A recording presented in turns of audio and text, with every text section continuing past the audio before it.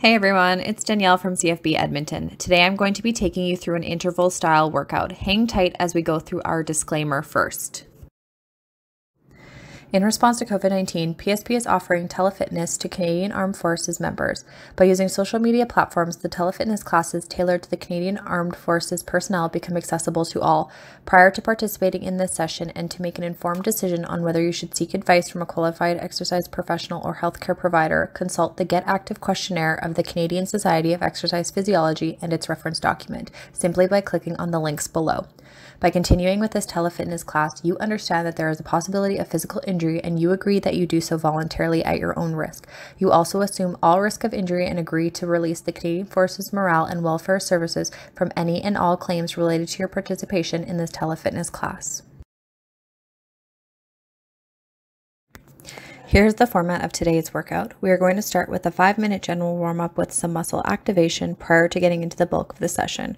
Round 1 is going to be an extension of the warm-up and an opportunity to familiarize ourselves with the exercises and establish our rep schemes. Round 2 and 3 take 7 minutes each to complete, and we will finish it up with a 5-minute cool down. Total duration of today's workout will be 30 minutes. Let's start with our general warm-up and muscle activation. We are going through the following exercises. These rep schemes are just a guide, so feel free to increase or decrease reps as you see fit. If there are other dynamic movements you want to incorporate into your warm-up, please do. Let's get started with the world's greatest stretch. Starting in a low lunge position, contract through glute to push hips forward. Reach up with the opposite arm. Bring hand down on the inside of foot and use hamstring to lift knee off the ground on the back leg. Rotate towards bent knee and reach up with the opposite hand. Bring hand down and shift weight back, straightening out the front leg for a hamstring stretch. Hold each position for 1 to 3 breaths. Flow through each transition. Start in a seated position with both knees pointed up towards the ceiling. Maintaining a neutral spine, externally rotate through one hip and internally rotate through the opposite hip. Contract through the glute on the externally rotated side and drive knee into floor. Lean chest forward. Hold for 5 seconds or 1 to 3 breaths, and then transition slowly to the opposite side and repeat.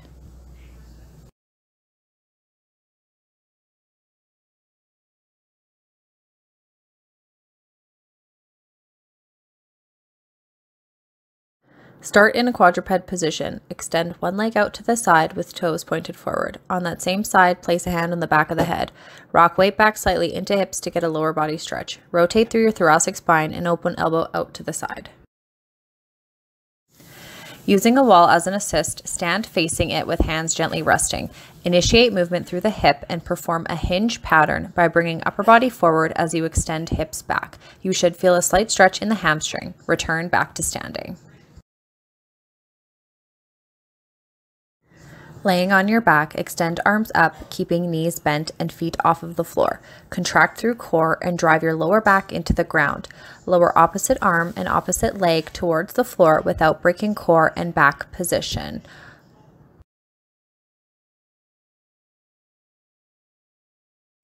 Lift up into the top of a push-up position. Protract and retract through the scaps, squeezing them together towards the ceiling, then returning them back towards the floor. Keep arms fully extended and core activated, maintaining neutral spine.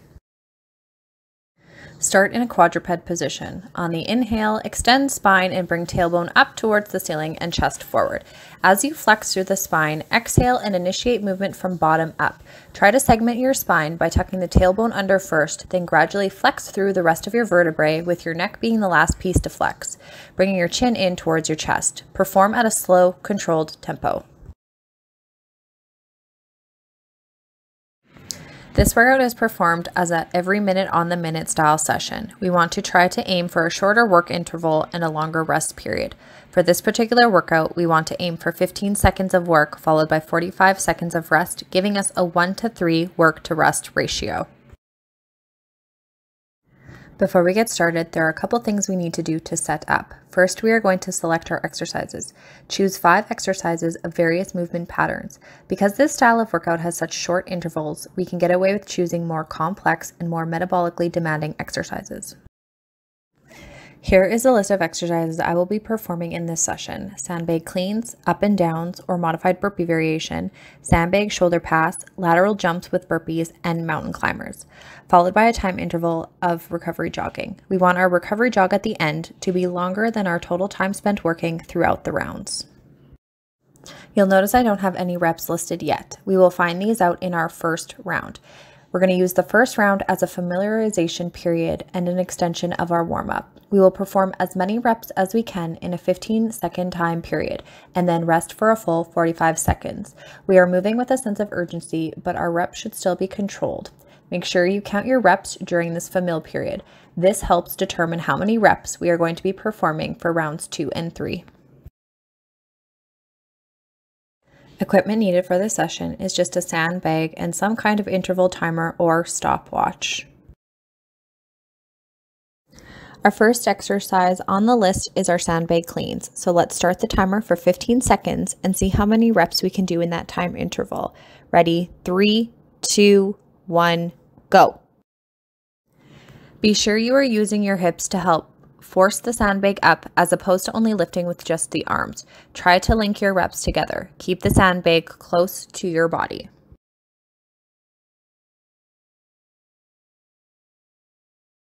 We're going to rest here for a full 45 seconds. How many sandbag cleans did you complete in that short period of time? Be sure to record it somewhere so you know exactly how many reps to do for our rounds 2 and 3.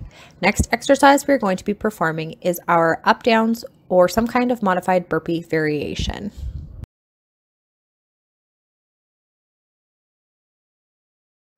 Use this rest period to get set up for your next exercise and grab a sip of water. Take big, deep breaths to try to slow your heart rate down. Try to stay in an upright position and avoid lying down on the floor. Let's get set up for our next exercise. Ready? In 3, 2, 1, go.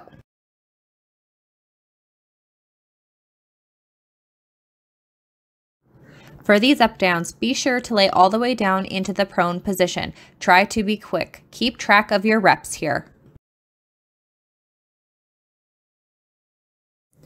We are going to rest here for a full 45 seconds. How many up downs did you complete in that short period of time? Be sure to record it somewhere so you know exactly how many reps to do for our rounds 2 and 3. Next exercise we are going to be performing is our shoulder to shoulder sandbag press.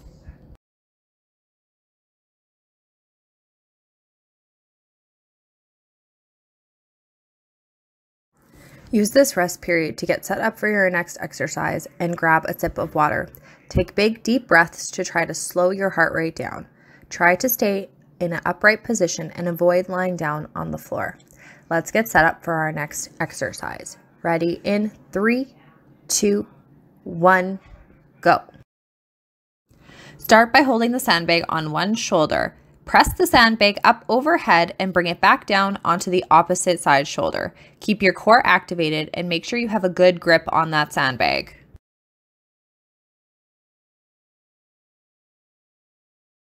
We are going to rest here for a full 45 seconds. How many sandbag shoulder to shoulder passes did you complete in that short period of time? Be sure to record it somewhere so you know exactly how many to do for our rounds 2 and 3. Next exercise we are going to be performing is our lateral jump with burpee.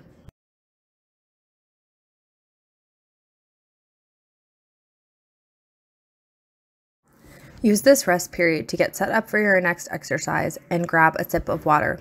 Take big, deep breaths to try to slow your heart rate down. Try to stay in an upright position and avoid lying down on the floor. Let's get set up for our next exercise. Ready? In 3, 2, 1, go. Start by performing a sideways jump over your sandbag. As you land, drop down into a burpee, coming all the way prone before pushing yourself back up and jumping sideways back over the sandbag. Be as quick as possible. Try to end on an even rep so you complete the same amount of reps each side. We are going to rest here for a full 45 seconds. How many lateral jumps with burpees did you complete in that short period of time?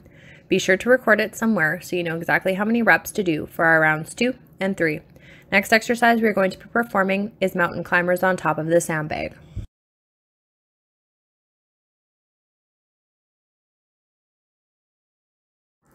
Use this rest period to get set up for your next exercise and grab a sip of water.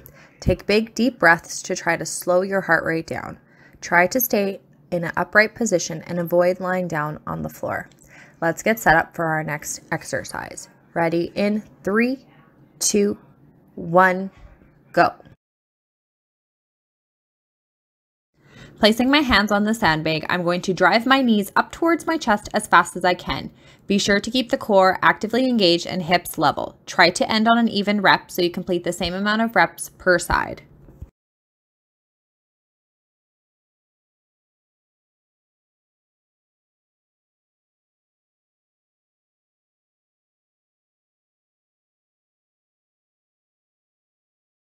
At the end of our first round, we are going to do a quick recovery jog of 30 seconds. Feel free to jog over a course or jog on the spot. Use whatever space you have available.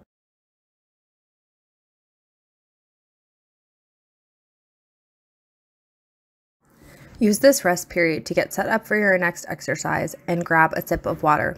Take big, deep breaths to try to slow your heart rate down.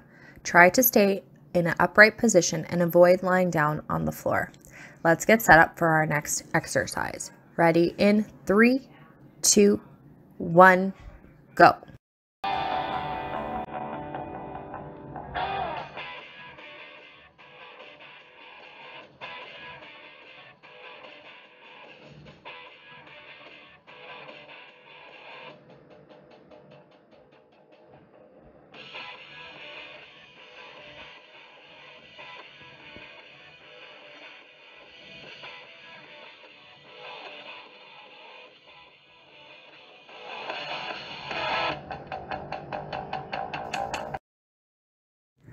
Now that we've completed the first round, we have determined approximately how many reps we were able to fit in that time period.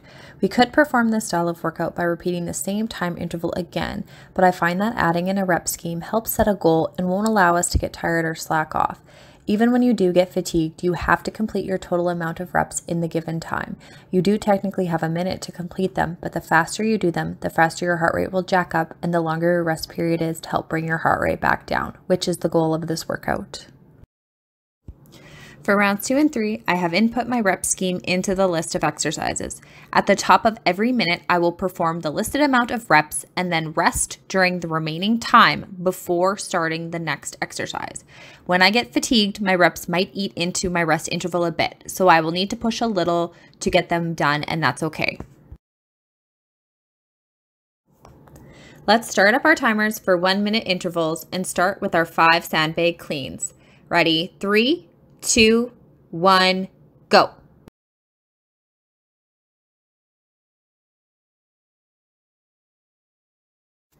I have sped up my rest intervals for the sake of this video, but please make sure you aren't blowing through those rest intervals as they are just as important as the work ones.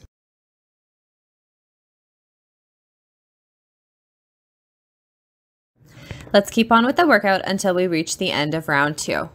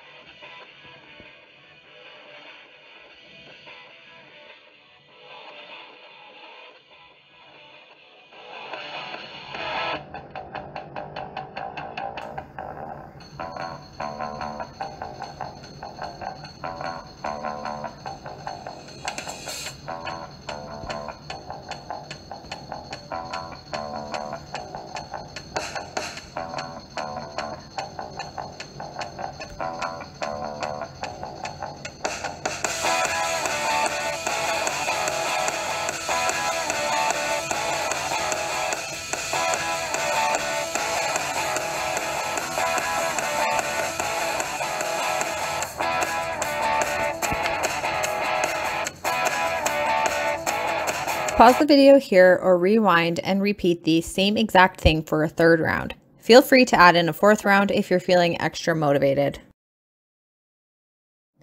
After your last and final round, be sure to perform a cool down. Gradually bring your jogging speed down to a walk, then perform a series of static or gentle dynamic stretching. For our cool down, we are going to be going through the world's greatest stretch, some spinal flexion and extension, or a cat-cow, a squat stretch, and an adductor rock back stretch for 2 to 3 sets. Starting in a low lunge position, contract through glute to push hips forward. Reach up with the opposite arm. Bring hand down on the inside of foot and use hamstring to lift knee off the ground on the back leg.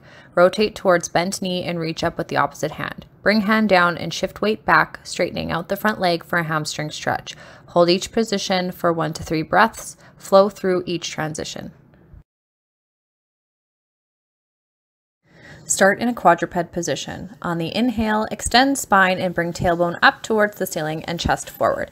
As you flex through the spine, exhale and initiate movement from bottom up. Try to segment your spine by tucking the tailbone under first, then gradually flex through the rest of your vertebrae with your neck being the last piece to flex, bringing your chin in towards your chest. Perform at a slow, controlled tempo. Drop into the bottom of a squat. Keep your heels flat on the floor, pressing your knees out. Keep your chest up. Explore this position for 3 to 5 seconds.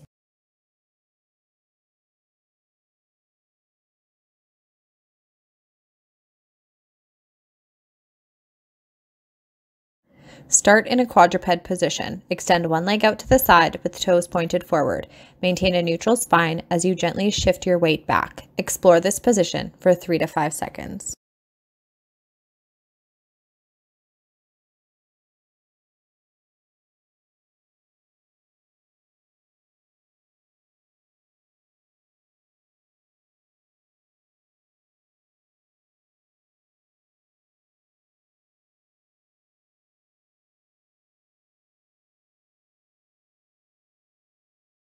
Thanks for checking out the workout, and be sure to check out PSP Edmonton on our other social media platforms.